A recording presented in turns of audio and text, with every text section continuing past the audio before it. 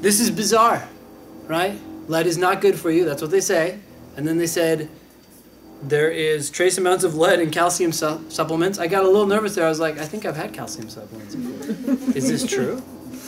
I hope it's not true. Is it true, Ian? It's slightly true. Slightly true. What does that mean? Either things are true or they're not true. There are very trace amounts of heavy metals in basically everything. Good to know. Maybe lead. Yeah. Okay. I mean, there's radioactive material in bananas, so. Okay. Good to know. I'll just stop eating. All right, so then it says, despite this, many doctors contend that for some people, calcium supplements containing lead are preferable to no calcium supplements at all. It said for some people. So my why question, or what's your why question? Who's got a why question here? Aaron, you got a why question? Why? Is lead bad? Why is lead bad for some people? Okay, it's not quite the why prediction I had yet. Why is lead bad in one case but not the other? Is it saying that the lead is not bad? Or why is it more harmful in one case than the other? Sure. Why would we get specifically into this claim right here? No. Why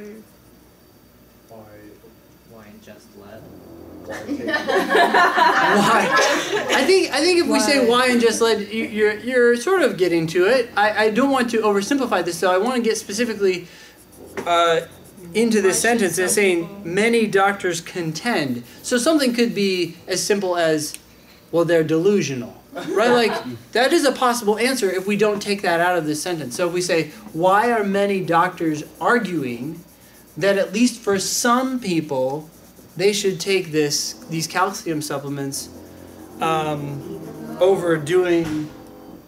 versus doing nothing, even though they contain trace amounts of lead, which is harmful. I mean, it's kind of a long passage, so our why question's a little bit long, but the reason I want to incorporate the doctor's point here is that they could be confused. That could be a possible answer, right? Because it's just, the claim is just that they contend that. It's not saying outright that taking it is better for some people than not.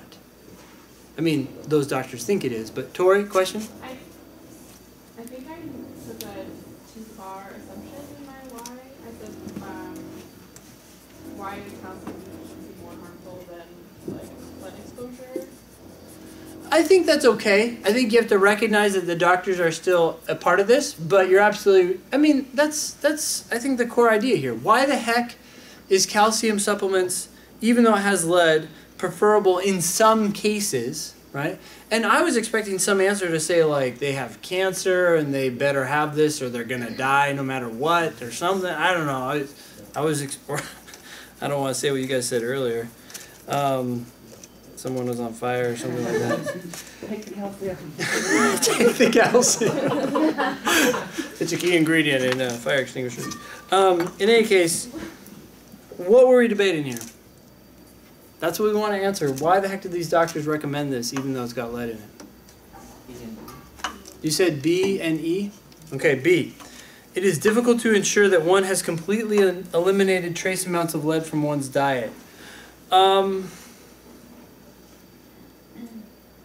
Okay, it's hard to do that. It's hard to make sure you've gotten rid of all your lead. But we do know that lead is in these calcium supplements. So why, for some people, would the doctors recommend they have it, even though we know about this lead traces? What was your thought on B?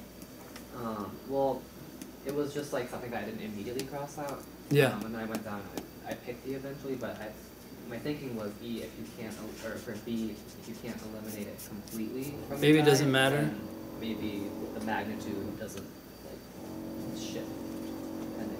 Like maybe the trace is so small in the calcium supplement it doesn't matter because you're already ingesting blood. Yeah. It is difficult to ensure that one has completely eliminated it, but maybe you could... The problem with this is that word completely eliminate. Even if you can't ensure that you completely eliminate it, you could maybe ensure that you reduce it to a very small amount. So yeah, there is some... I'm glad you like to eat. Any other answers that were tempting? I thought C. Was anyone tempted by C? Lead is the only one of the common public health concerns that are associated with anemia and nerve damage. No one was tempted by that. I thought this was kind of saying, hey, I mean, it's not a problem. It doesn't explain it, but It's just saying, hey, it's only one of the problems. So maybe there's all these other problems, so who cares about this one? But you could still care about it. Huh? Maybe that calcium deficiency hurts your nerve. Sure, it could hurt you worse more than the I can see lead. that. I didn't cross that one out, but I Unfortunately, that's not what that says. But if it did say that, that would certainly be correct. It kind of leaves it open. Yeah, it doesn't say. Yeah, I mean, it's just saying it's one of many problems. So there are other problems too. But that doesn't mean you shouldn't get rid of it, right?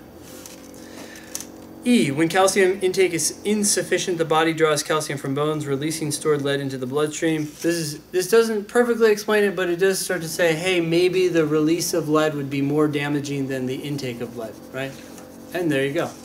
So that's the one that best explains it, even if it doesn't perfectly explain it, because we still don't know that. We still don't know that the lead release would be higher than the lead intake. But, hey, it might be. Are we cool with this? Okay. You said you were Yeah. thinking C because taking the calcium supplements, even though it has lead in it, could help anemia and... Oh, no. I felt like some people have been tempted by C in the past. But unfortunately, it's not saying anything except that it is only one of several problems. That doesn't mean it's any less of a problem or that we should ignore it. Right? Like, if... This kind of answer is pretty common on the LSAT, and it almost always turns out to be wrong. It's sort of like you have some argument about cancer, and they're like, therefore cancer is a big problem. And then one of the answers is, well, cancer is just one of many problems. People could also die of heart attacks and all this other stuff. That doesn't diminish the fact that it's still a serious problem, right? So, yeah, it turns out to be wrong. Okay, cool.